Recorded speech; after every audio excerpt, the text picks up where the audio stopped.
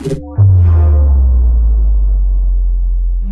guys, TekGeekHD here again with another video, and today I'm going to be giving you guys the review of the official Nuance Swype keyboard for iOS 8. Now you can run this on any device running iOS 8, and it is available for 99 cents inside of the Apple App Store. Now I did literally just buy it, and now I have the review for you guys. I literally just decided to make the review for you guys. Now I have been using it for a couple hours now, and I think it has been working basically as intended, or basically as Nuance could probably get it to work on an iPhone. Now, Swype, as you guys might know, is the popular keyboard that allows you to swipe from letter to letter. Now, Android has had this for a very long time. So fanboys, please do restrict your comments. I completely understand and agree. I used to use this on my Nexus 4 and I used to love it.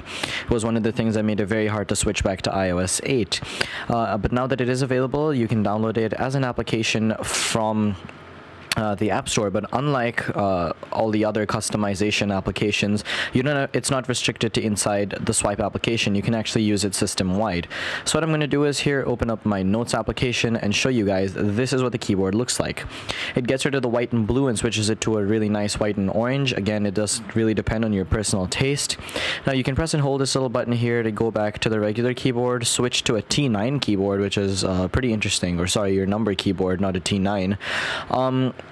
And if you press and hold again, you can go over to your settings here and change up the settings built into the keyboard.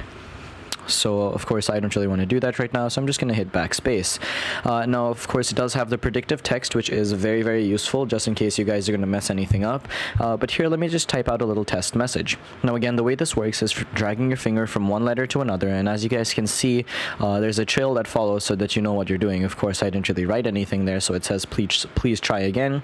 So let me type out an actual sentence. So I'm going to type, "Hello, my name is Aditya." Now, of course, it was actually very easy, as you can see there, but if there's a word that you're typing that it does not understand, for example, if your name is, I'm trying to think of a pretty difficult name to spell, but I'm not sure. Let's try. Okay, so I'm trying to spell Sophie, but S-O-P-H-I. Now, that isn't listed here, so when I hit space, it actually gives you the option to add Sophie to the dictionary, which I'm going to do because I know someone named Sophie with an I.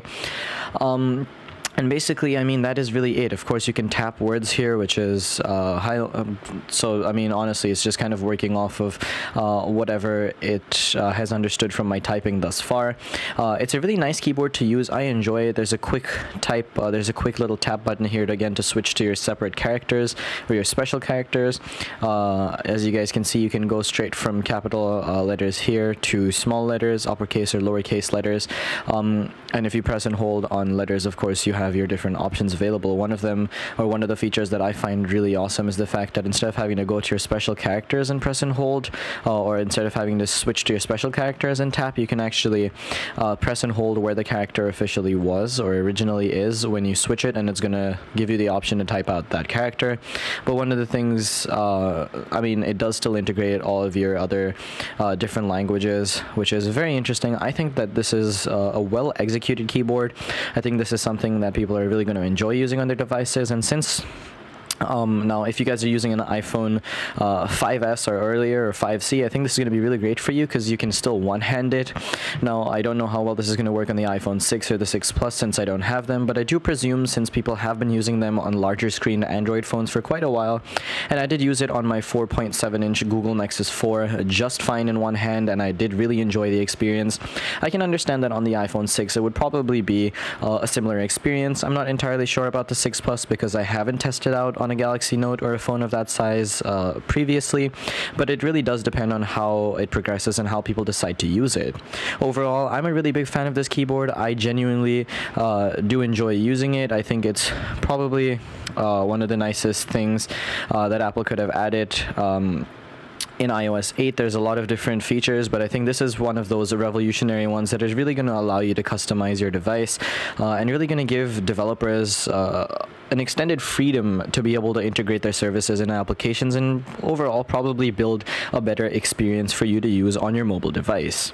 So anyway guys, that does about do it for this video. If you enjoyed it, please do remember to leave the video a thumbs up by hitting the little thumbs up button in the bottom right hand corner of the screen, and also for more videos like these as well as other unboxings, reviews, tutorials, and much more, please do remember to subscribe. Anyway guys, thank you so much for watching, and as always, I will catch you all in the next video. Peace.